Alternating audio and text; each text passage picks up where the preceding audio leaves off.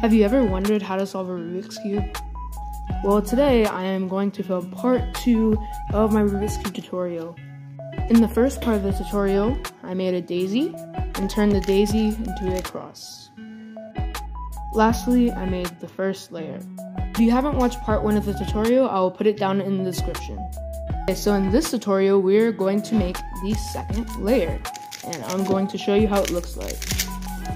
Make it...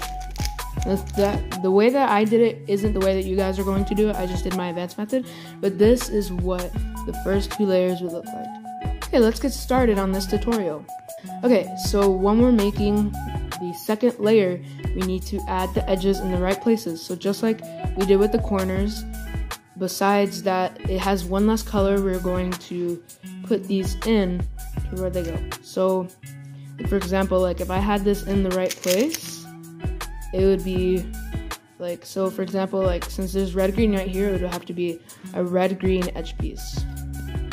Okay, so this is what you're supposed to do to put the edges in.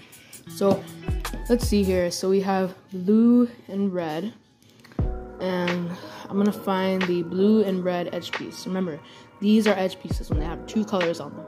And here it is. So when we find it, we're going to put it on top to see if it matches with the right side or the left. So since it matches with the left center, this is blue. When you have this case, you're going to move it to the side, to this side here, with this top move, and we're going to do this algorithm. So this is the algorithm that I taught you guys in the last one. R, U, R prime, U prime. That's what you do. And you're going to turn this way, like that. And then you're going to do this move here. This is called L prime. And then you're going to do U prime, like this, and then L. And that puts the edge in. The next case that you can have is when you try to align it here, but it's actually flipped, so it doesn't align with the red unless you actually flip it. But it aligns with this one. So when it aligns with this one, we're basically going to do the opposite of what we just did. So I'm going to move it this way to the back, and we're going to start from here. And then we're going to do that algorithm like kind of reverse, but not exactly reverse. So we're going to do L prime, this move, and then U prime, just this move.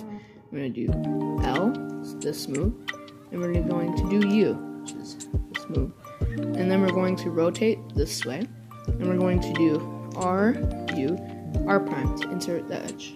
Okay, so I'm going to show you guys the rest of the cases that I have here. So as you can see, this is aligning with the green, so I'm going to move it to the side, and I'm going to do R, U, R prime, U prime. I'm going to rotate, and I'm going to do L prime, U prime, L. So I'm just going to change this case so I can give you guys a visual of the other case that I had. So basically what we're going to do is, as you can see, this aligns with the right edge, the right center here. So we're going to move this to the side, and we're going to do L prime, U prime, L, U, rotate, and R, U, R prime. Now you should be done with the second layer. Thanks for watching, and also if you want to see more videos like this, please like and subscribe, and part 3 will be coming soon.